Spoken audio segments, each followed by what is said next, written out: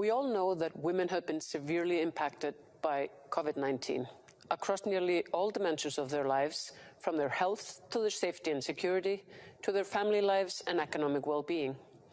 At the same time, women are also on the very front lines of response efforts. As a community of women leaders, how can we build back better? What can we learn from our previous experiences, and what is the role for women in this time of recovery?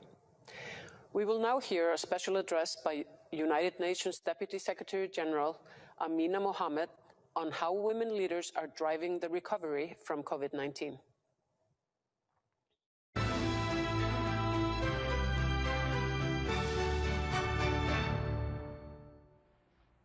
Excellencies, distinguished delegates, it is my honor to join you at the Reykjavík Global Forum today.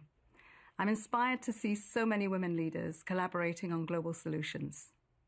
This pandemic has asked each of us to rise to meet the health, humanitarian and development crisis, as women leaders around the world have answered the call from the front lines, saving lives and livelihoods. In recent decades, we have made some important strides towards gender equality, including in lessening discriminatory laws, furthering gender parity and education, and increasing women's participation in the labour force. However, even these gains are at risk by the devastation brought about by the COVID-19 crisis. As a result, women have been among those most impacted by the economic consequences and unemployment.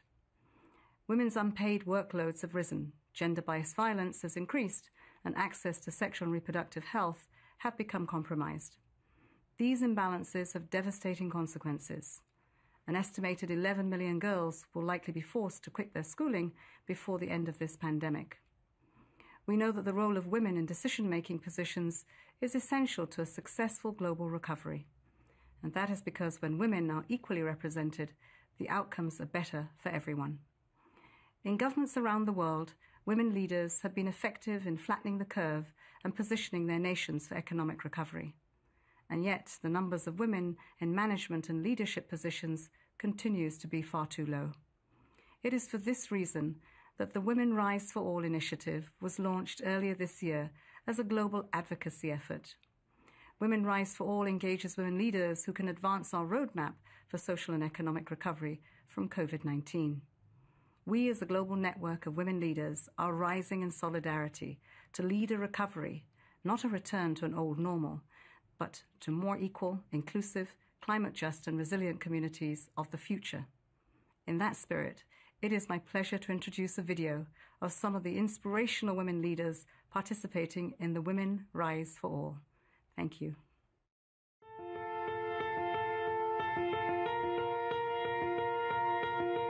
Like no other time in recent history, women are on the front lines of COVID-19 and bearing the brunt of this human crisis. They are the first responders in hospitals and clinics, leading in science and research, and on the front lines of politics and communities. I Rise for All because COVID-19 has exposed in a glaring way the inequalities of our society.